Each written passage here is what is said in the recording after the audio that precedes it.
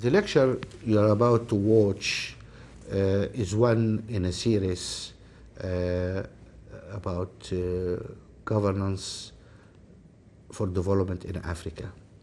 Governance for Development in Africa is an initiative undertaken jointly by the Mo Ibrahim Foundation and SAWAS School of Oriental and African Studies in London. What we hope here is to help create a debate about governance in Africa, to help raise awareness and knowledge. And for that purpose, we have sponsored this series of lectures. I hope you enjoy the lecture and have fun. Thank you.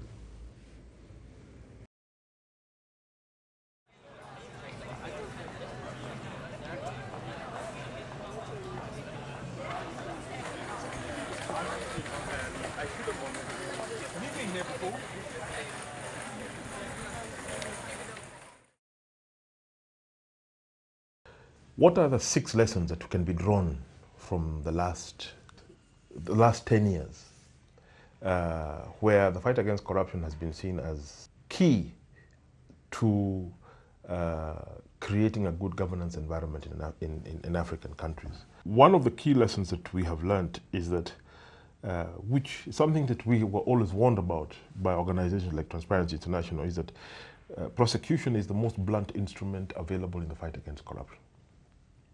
By creating expectations that success in the fight against corruption means what we call it in Africa, frying big fish. That if you have not fried big fish, you have not succeeded in the fight against corruption. That's really setting yourself up to failure, because it often means big fish frying themselves, which does not happen. And my own experience, it does not seem to happen even here in the West.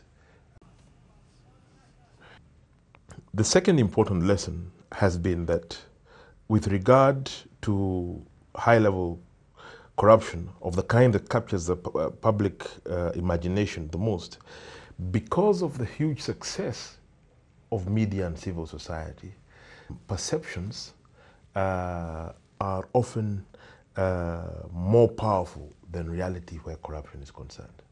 The political impact of perceptions with regard to corruption can be extremely divisive and can be used politically in a way that can be very, very dangerous and even lead to violence.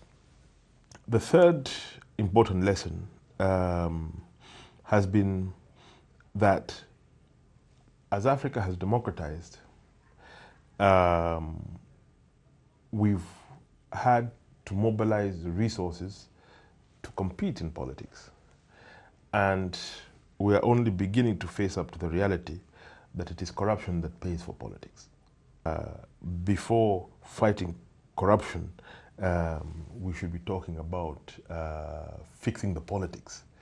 The fourth lesson has been that the myth of anti-corruption agencies as a one-stop anti-corruption shop has now ended.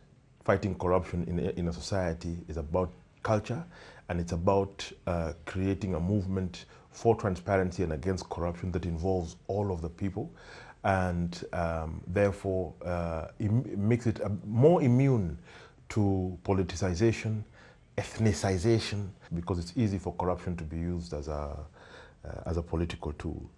The fifth and second last lesson has been what I call the denationalization of the fight against corruption.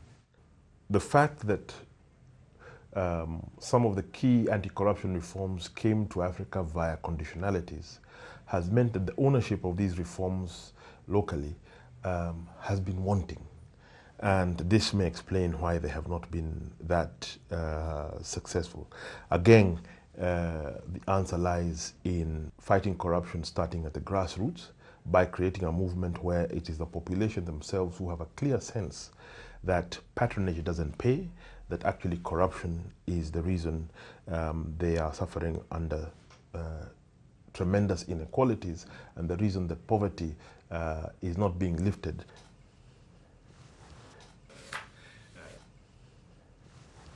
the most insidious effect of corruption, especially the conspicuous consumption of corrupt leaders, that is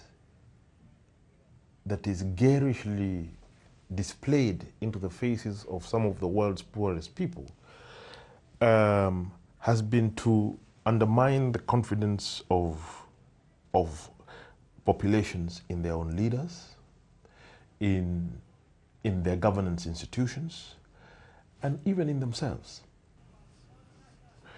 I think this is by far the most troubling aspect of the fight against, it's the most troubling aspect of corruption in Africa, more than the huge sums of money that one hears bandied about.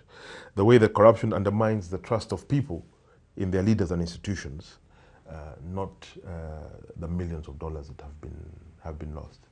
Thank you very much.